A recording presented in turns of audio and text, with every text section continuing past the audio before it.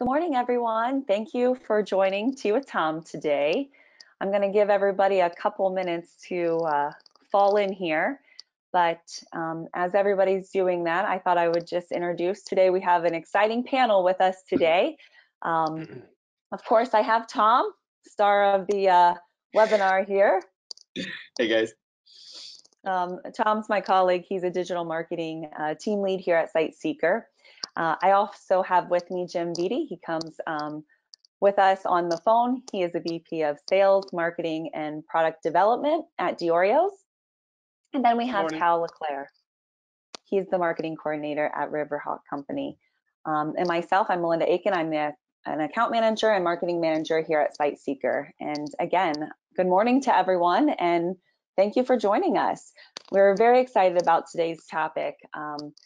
Now is probably the time where everybody is reevaluating not only all aspects of your business because of the pandemic and what has been happening, but we also can't forget about our marketing plan. It's so important to reevaluate. Where did we think we were going to be when we started our plans for 2020 back in October of 2019?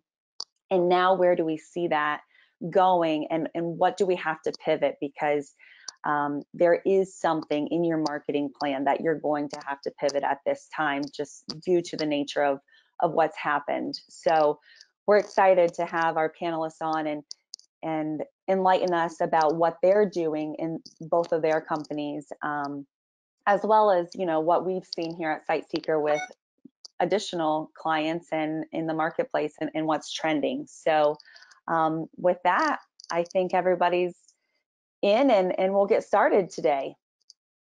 So we first want to talk to you, Jim and Cal, about how you really determined what happened and how your business was affected. So we know that a couple weeks, probably 6 weeks ago, when everything started to really change, businesses were going to be affected in one way or another.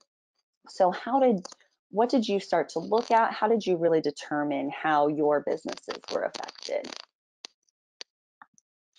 Jim, you want to go first, or you want? Sure, I'm fine, Cal. So yeah, so for us, we sell for B2B, and we sell mainly perishable dough products, and we sell 90% to the food service industry. So this was a significant impact for us, literally almost overnight for us. We have 10% retail business, and it's interesting, the dichotomy, because the retail business really took off. Everybody was sort of buying extra products, especially from the frozen food section in the supermarkets. So we had one part of our business that was like doubling overnight, and then we had another significant part of our business that we lost about 70% of the business literally within a week. So a significant impact with this pandemic. And our business, we support the oil and gas industry and energy with our hydraulic tooling products, our coupling lines. So to give you just a really quick example, we a lot of our customers are like oil refineries, steam turbines, gas compressors, so that type of a market, and we monitor the price of oil and commodities. So that could certainly have an effect on our business depending what the price of oil is. Fortunately, we wound up having a pretty good Q1. We met our numbers and we exceeded those a little bit. So because those energy companies, those oil companies are essential businesses, we are also essential because we support them with our products. So we, knock on wood, it's been a good year so far for us. So guys, what were the metrics that you were looking at in particular? I would assume you're looking at sales data specifically, but Jim, what did it look like when you said that sales just completely dropped off on the one side of the business? Was it your partners calling you up and saying, hey, stop my order? Or were you guys looking at your sales data sheets and seeing how it trended over the course of that 2 to 3 week period? Yeah, the very first week, it was right around the Ides of March, if you will, the middle of March, was really interesting. The fact that we had some customers contacting us from the retail and saying, look, I need product. I know I have a lead time of 2 weeks, but I need product tomorrow. So you have that impact of it where I need to get people on the line to make some of this product. And then at the very same time, I had a bunch of other customers and shippers calling in and say, look, I know you made this product, but we need to cancel this order. So really we had products, not available that we had to make right away.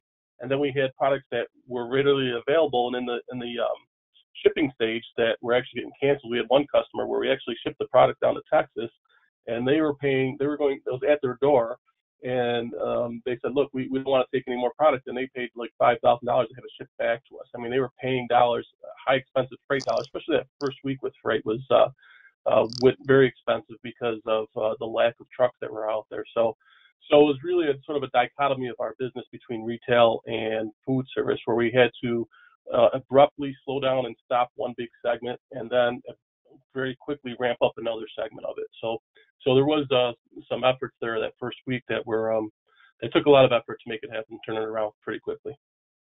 Awesome. Cal, how about you? Were you guys looking at the pipeline and closed deals?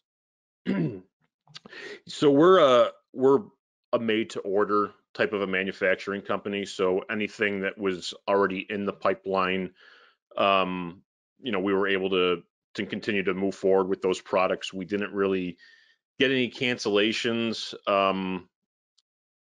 We're going into a season here where a lot of the customers we support are shutting down, they're doing maintenance, and they do require the tools that we produce.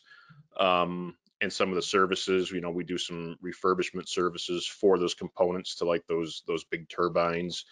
So again, we're kind of in that mode where these customers, these companies are calling us to continue to forge ahead. Fortunately.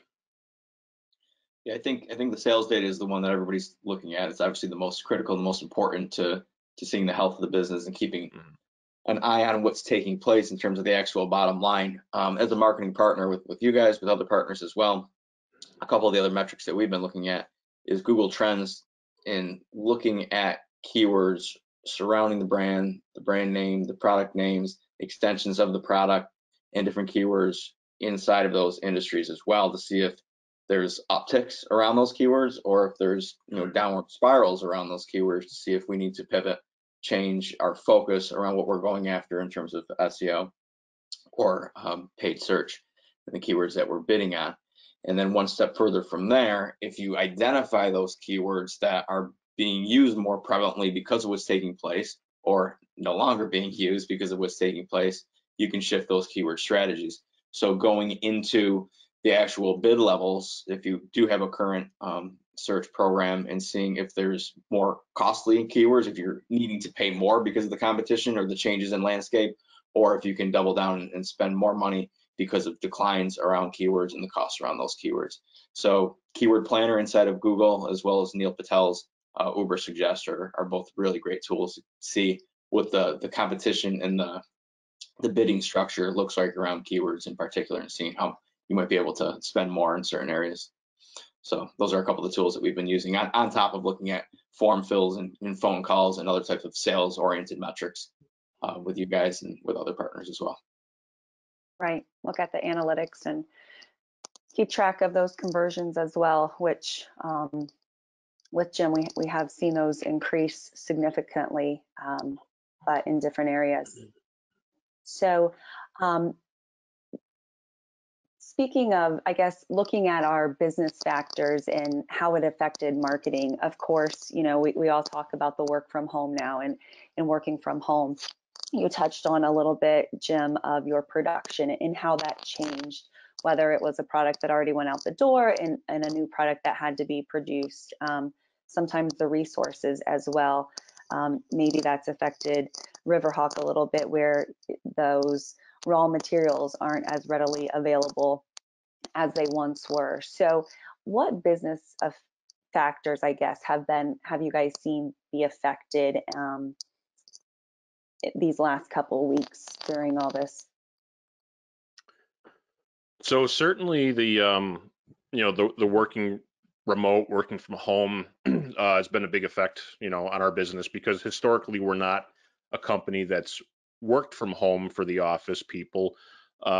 We've always had the tools. We've always had the VPN, the SharePoint type of resources, because we do have people that travel. But just to get everybody out of the office, change the process, and have them go home while still having a manufacturing floor, because all those people are still at the plant. They still have to make the products.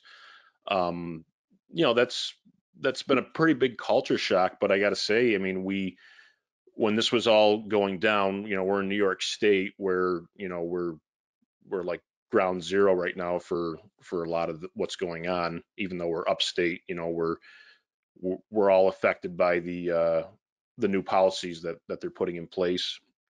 That first week, on Wednesday, it was 50% of the workforce has to work from home, 75% by Thursday, and then they changed it to 100% by Friday.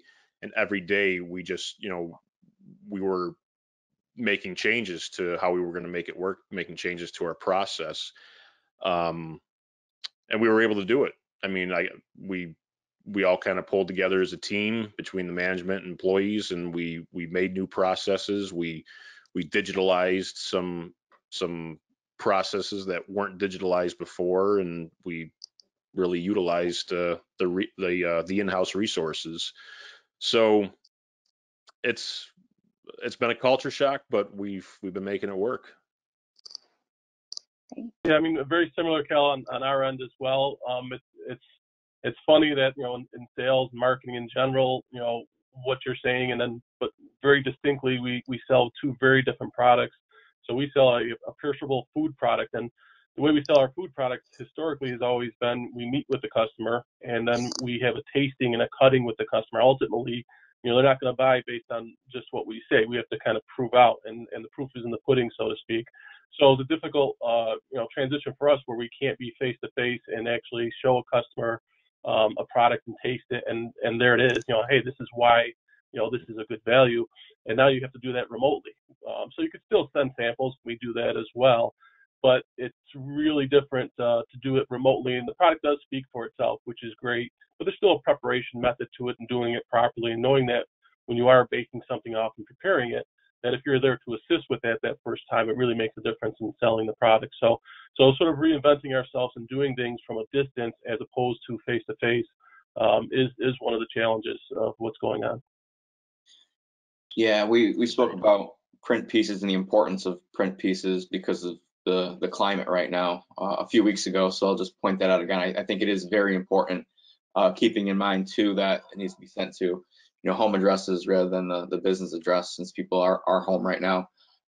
Jim, you definitely are fortunate that you have the product itself that can be shipped, as opposed to other clients and other partners that don't necessarily have that luxury. I had something happen to me yesterday. I was dealing with a software provider. We do a lot of demos and conversations with software that we're interested in. And she sent me a video message through email, and it was highly personalized. Hey, Tom, what's going on? It was informal. She was talking about, she was doing kind of a soft pitch. But I thought it was really powerful because we're not able to get together in person. We're busy, so I wasn't even able to take a meeting with her just yet. But she still had that personal touch with recording a video and sending it to me. And I saw her by face, I heard her voice, and it made a big difference. And I think small things like that can really go a long way because of the climate and the inability for us to be face to face right now. And I think being even more targeted and even more customized in the presentations and in the proposals that you put together for clients for prospects rather, can really go a long way. We should be doing that anyways, but I think with the extra free time that we might have in certain instances, it needs to be done right now because of how hectic things are and how uncertain things are. I think if you go that one extra step and you personalize it and you actually prepare it in a way where it's 100% meant for that particular product, I think it can really make a big difference in the end. So those are a few things that we've been doing is tailoring our proposals even more so than we've done before, and trying to take advantage of recorded video a bit more these days as well. Yeah, I think it's very impactful. The human element, rather than automation, is, I think in general it's more impactful, but now more than ever, I think we need to connect more on a personal level with people. and customers if we want to stay in front It's of them. fascinating how when somebody says your name, it makes, I think it's proven, like psychologically, right, to use somebody's name because you become alert, like you're so aware of it. So a video when somebody says, "Hey Tom, nice to meet you. My name is Jessica from such and such," it really can go a long way, and it's not even, it wasn't even that much of an investment on her time, or the efforts that she had to put into that. So I like that a lot. People are doing that through LinkedIn as well, audio recorded messages and video recorded messages that they're sending through InMail or direct message. Right. That's great. Speaking of some other hurdles, what areas, I mean, there are certain hurdles that, you know, we've been given that we can't overcome, such as like trade shows. So I know for you, Jim, that is something that you had to scale back on. What are some other areas that you had to scale back on since the pandemic kind of threw these curves at us? Sure. I mean, from a manufacturing standpoint and dealing with a perishable product, we can only make so much product in advance and stock it and store it because it'll start to age in the freezers. So we obviously the first thing was, you know, with reductions in food service, excess of 70%, 90% the first week, and having already made those products, then we had to actually scale back on personnel and make some really difficult decisions early on in that respect. And what we've seen since that first week, though, we've seen over the past 2 weeks, especially from food service, it seems to have bottomed out. It was really scary that first week when all the orders were canceling. We had more canceled orders the first week than orders coming in. So it was very, very scary. It's like, okay, how long is this going to last? And you try to be proactive and reactive at the same time, which is just a challenge.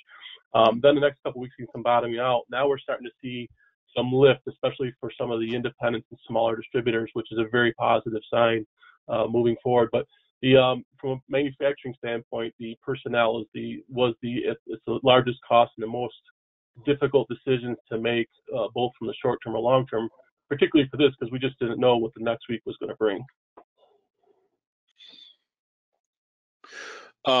Yeah, Melinda, you kind of hit it on the head, you know, as far as the trade shows and the travel goes. We do a lot of travel internally, not just our sales team, but our engineers, our field service. So, you know, being able to get out there and get in front of our customers, you know, has been a big challenge. We do have a channel of manufacturers reps as well, but they're in the same boat too. You know, and they're located in the Southwest and over by the Gulf. So, you know, like and they're not able to travel quite as much as they used to. We had 13 trade shows scheduled for this year, and a good part of those, about half of them, took place over Q1 and Q2. We've had to cancel 6 so far, with only 1 being rescheduled for a fall date. And, you know, who knows if that's going to happen. You're seeing a lot of stuff get rescheduled for fall, but there's just so many unknowns still. So that's been the challenging part. And, you know, we are a company that travels a lot. So we got to pivot, as you say, and keep getting out there somehow. Yeah, I think the largest amount of dollars that are being scaled back or just saved completely is going to be from the trade shows or in-person events that take place. We're also seeing some companies save money from you know, maintenance costs and food costs and things that normally are, you know, upkeep around the office and upkeep around the facility itself. So when we talk about pivoting, you obviously can think about pivoting the dollars that you're saving and scaling back from those efforts and shifting those into other areas. We have one partner that 3 trade shows were canceled, $80,000 of investment, and they put a good amount of that towards digital ads, Google, Amazon, Facebook, and LinkedIn. And that was most of that $80,000 spent. They've shifted there because we've already proven to have really good luck in those, and we hadn't reached that plateau where we were, you know, we hadn't got to that point where we couldn't spend more. So since they were saving those dollars in the trade shows, we could shift those dollars and have an expectation around positive results and success. So that was a really good play and a really logical play for them to make that we helped execute on their behalf. What's really fascinating, I have this personality type where I'd rather make a decision fast fail and then learn from it. And what we're seeing in this landscape that exists now is the companies that have too much red tape and lengthy approval processes and are delaying decision making, they're the ones that are not being successful right now. The ones that are making decisions, that are taking time to think it through quickly, pivot, and decide a new direction, like you two on this call, they're the ones that are actually figuring out a way through this and are finding success because they can make decisions faster.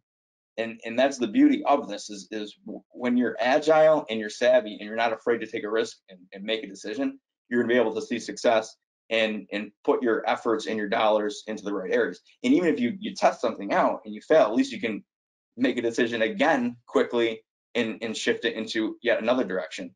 Just a couple of examples, we have some partners that we found success beyond Riverhawk and Dioreos. Core Life Eatery has shifted focus to free delivery and curbside pickup, and they're seeing some success across their stores around that change in direction. We have a financial services company that normally does business loans for small and medium-sized businesses. They shifted their focus to providing support around the small business application process from the federal grants and loans. Some email marketing that we did resulted in 60 calls in a 48-hour period. I mean, these are people that are savvy. We're working closely with them. We're making decisions. We're changing the entire messaging of how they normally sell, and it's resulting. And you can't be afraid to take a risk, I guess is my underlying I agree. punch right there. But there's definitely companies out there that are seeing good success when it comes to this digital marketing thing, and we got to work together to find the path that is the best one to move forward with. And the other cool thing is there's a lot of deals out there right now. There's a lot of discounts for advertising space, both print, digital, and you got to, like you said, you got to make a quick decision and have a quick turnaround. For example, we were able to get a full page ad in a industry in our industry's biggest publication, that all of our customers read and a lot of potential customers, and they offered it up. It was a big discount compared to what they usually charge, and we said, yeah, let's go for it. Let's do it. I had to have artwork in by the next day. We had to make a decision quick, but I think it was the right choice. And it was just us reallocating some of those trade show dollars that we're getting back instead of just hanging on to them, thinking they're going to keep us warm when it's cold. They're not. You gotta do something with it. So I agree with you. Trying to make sales. They're trying to make sales too. Yeah, we've actually put more dollars that we saved from the trade shows into product development and and packaging into retail as the market shifted from food service to retail. So we put some dollars into that, and also we're banking into the future. Most of our trade shows are in March, and then again in late fall are the two seasons for us. And so the dollars we saved on the March show, we're banking coming out of this. We're looking positive to the second half of the year, Q3 or particular Q4. So we actually tripled our booth size for the fall pizza show.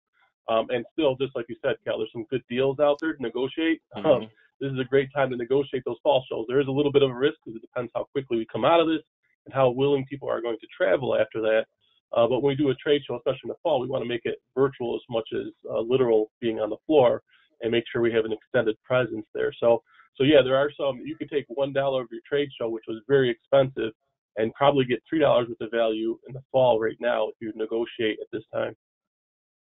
That's an awesome point, Jim, because making the decision right now might not be to spend it right now. Maybe that decision is to hold on to it and spend it in a different way in Q3, Q4. We have another partner, it's a healthcare provider, laser therapy. There's no elective surgeries right now. So they're saving their dollars, a wise decision for when this normalizes and everybody has put off getting their surgeries for 2 months. And there's going to be phones ringing off the hook because everybody has delayed, getting those surgeries done. So we're going to double down when that happens, in Q3, or hopefully this gets wrapped up pretty soon. Really good points, definitely. Yeah, great points. And I think you guys had a spot as well that you were able to get in one of your industry magazines as well, Jim. And I think to your point, Cal, there's probably more eyes on those pages too. yes, they're, maybe sent to the same amount of people, but people are home now and they're probably taking that time to open that magazine a little bit more than they may have in the past. So I think we can catch the attention of people a little bit more now when we hit those industry related publications, and really make a bigger impact, because like you said, you made that quick decision, you turned around artwork in a day, which can be a challenge at times to get approvals. So both great examples. You guys touched on it a little bit, but looking ahead, we talk about pivoting your marketing plan and how it's essential, but I think you had some great points of looking ahead and being ready for Q3, Q4, gearing up, because if you wait until Q3 to make a decision, or you wait until even 2 weeks from now to make a decision, because things are kind of starting, I don't want to say opening up. I know that the state of New York is still till I think May 15th on lockdown, if you will, but what are your guys' plans, or how are you looking ahead to just prepare everything and to get everything ready so that when you can hit that button per se, you're ready to go? So, one of our projects that we're working on, and you guys over at SiteSeeker are giving me a lot of support with, is a new website.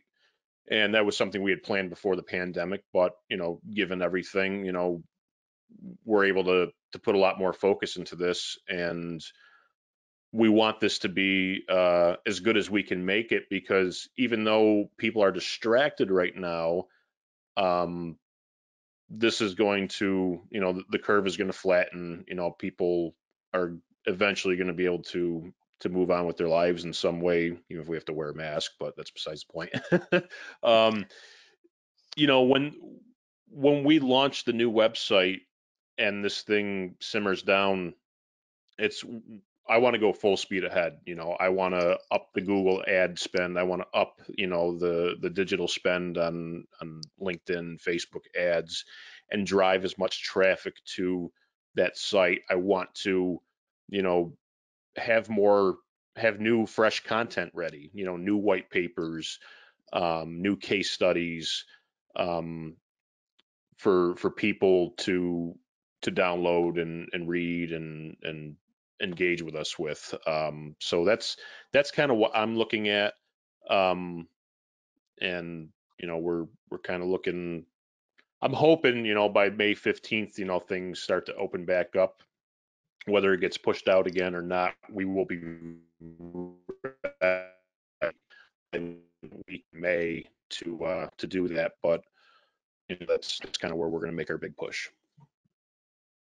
Yeah, I think Calvin's on point, and also what we're doing is, we immediately, as we pivot towards retail from food service, purchased some contact lists, and started making some initial calls, cold calls, and some additional touch points via email and things like that. And the response we received from these retailers, obviously, everybody's busy right now just putting out the fires, if you will. But they said, wow, your product looks really interesting. I'm interested in it, but right now there's a lot going on, which we made our calls. They were empathetic calls. We understand that we're just trying to help, feel out immediate pain that we can be a solution for, but also what the silver lining is down the road. This isn't a forever thing, and so how do we come out of this? And one of the things working with our sales team is they still want to talk to us, these prospective customers. So they said, hey, call me back in July or in August or whatever time. Call me back later and we'll talk. And when I'm working with the sales team, it's like to see if we can get the tentative meeting now for June or July. So instead of waiting to call back in June or July, because what's going to happen when the lights go back on, these buyers and so forth are going to be twice as busy as what they are now, because everybody's going to be pushing to get things going again.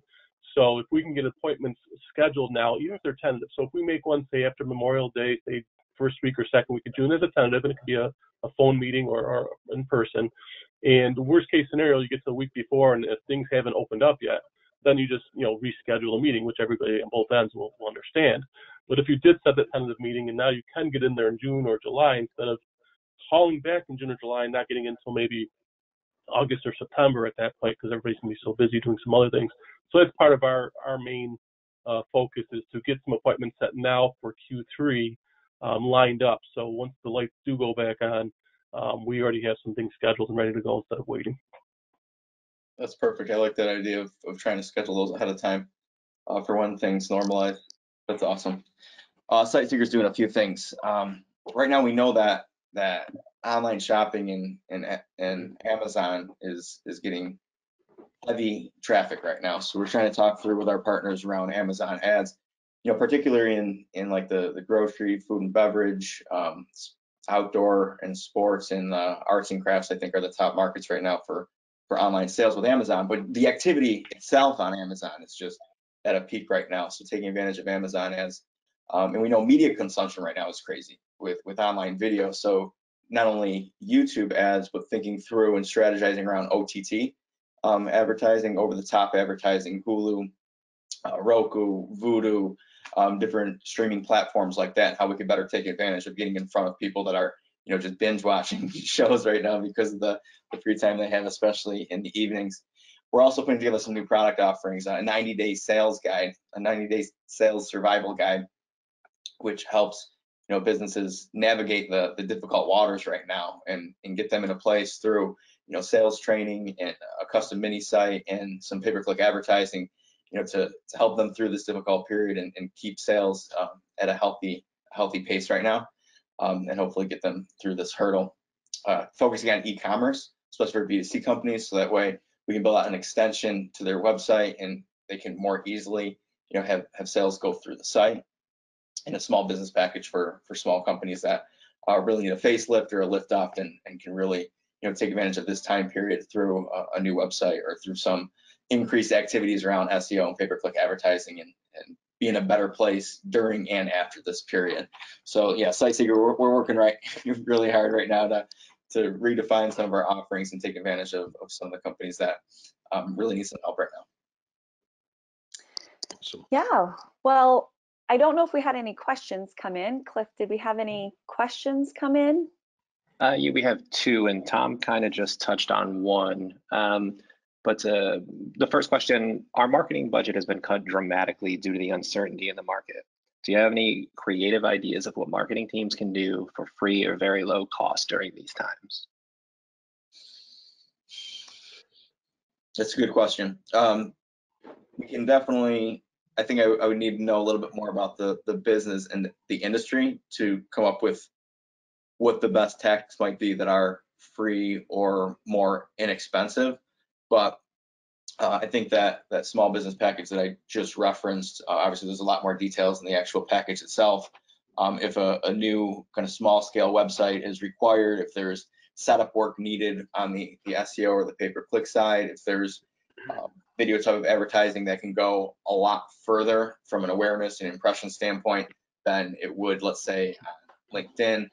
There's certainly smarter decisions that can be made depending on what your goals are, but I think there's some other tactics out there like chat bots and things that can help automate some processes and not necessarily put the strain on the staff itself or other type of costs that might be hidden with having to manage those type of activities.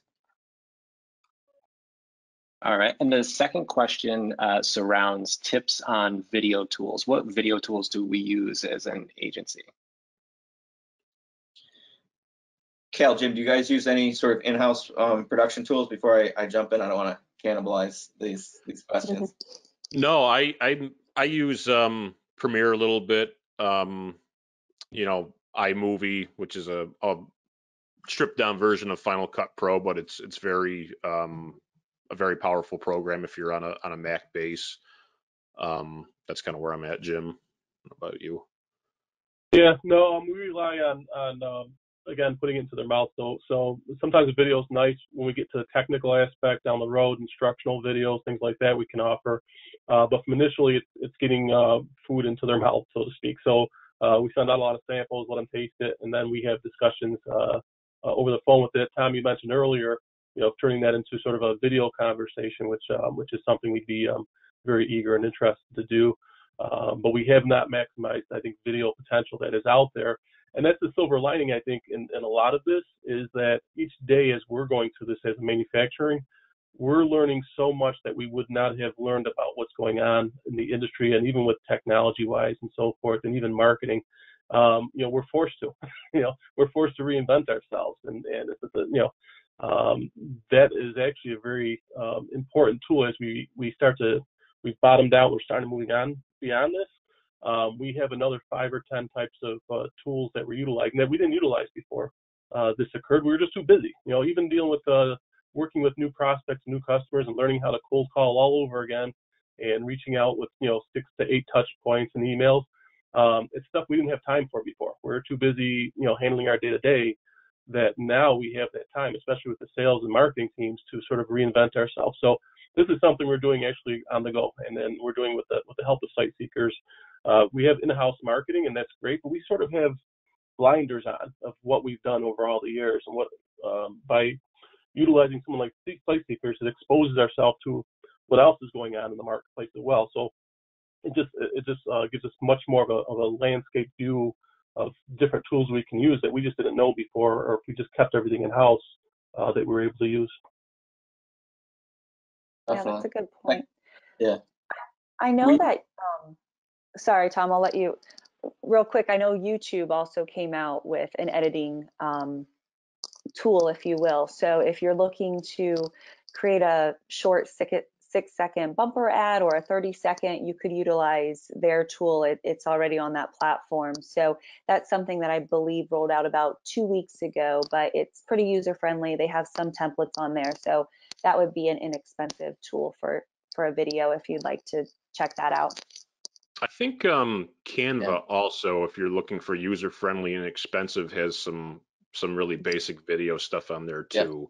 I was going to mention Canva. Definitely like quick animations and short GIFs. Really, they make a big difference, in terms of your Facebook marketing, your Facebook advertising. Yeah, Canva, great tool. I'm glad you mentioned iMovie. That's a good one. We use Premiere as well. It's an Adobe product. And yeah, good mention, Melinda, YouTube Studios. That's fresh out the box. I just got the email yesterday that said it's officially launched out of beta. So I'm sure more content creators are going to be using that. Even if they're more familiar and feel like there's more value inside of the expensive tools, I think just from like a time saving standpoint, to do it right inside of the tool itself and have it, be able to publish right when you're done finishing your post-production, your editing. Whoever asked the question, though, I know Devin was doing some research just the other day on free or inexpensive tools. We can send them a note with whatever research and tools that Devin uncovered the other day. Yeah, we can add some in that. You guys will get a follow-up email with the recording of this webinar, so we can include some of those free tools and lower expense tools, if you will. And Cal, I don't know if you look like you wanted to mention something about marketing budget, so I don't know if you want to kind of close with an idea that you had. It looked like you wanted to speak, or maybe. Nope. I just had one. I just had one more thing to mention about the video, just as a personal tip. If you're doing something for social media, you're trying to get more into the videos. I know there's a lot of great content out there that's really super polished, with their transitions and their music and everything. If you don't have a lot of experience, doing it, I'm not saying don't make it, don't make it well, don't make it good, but don't get caught up on the little details. I mean, do your transitions, do what you can, use the user-friendly software, but don't, spend so much time on it that you're missing the boat. I feel like people would rather hear from you and see something that, the production quality is just maybe just a little bit less, than where you would see it on some of these other sites or channels, but just get it out there, do what you can do. I mean, it's amazing what your smartphone is capable of as far as shooting. My iPhone can shoot a 4K video. So, the quality is there just from the source material. Just get it done, I guess. Definitely. And to add on that, doing the same thing from a selling standpoint, recording those videos of yourself, sending them out, posting those thought leadership pieces on your personal, LinkedIn. If it's not necessarily about the product, but it's about you and what you're selling, I think that's equally as important. And don't be afraid to put yourself in front of the camera, because it's going to be way better than posting something that's simplistic or not posting at all, for heaven's sake. Exactly. Great points. Yeah, so with that, I just want to thank everybody for joining us today for Tea with Tom, and I especially want to thank you, Jim and Cal, for joining us. It was a pleasure having you on today. Thank you for sharing all of your insight with all of us, and we appreciate it. So Thanks for having thanks, me. everybody. Thank Thanks, you. Cal. Thanks, Jim. Thanks, everyone. Absolutely. Bye. Bye-bye.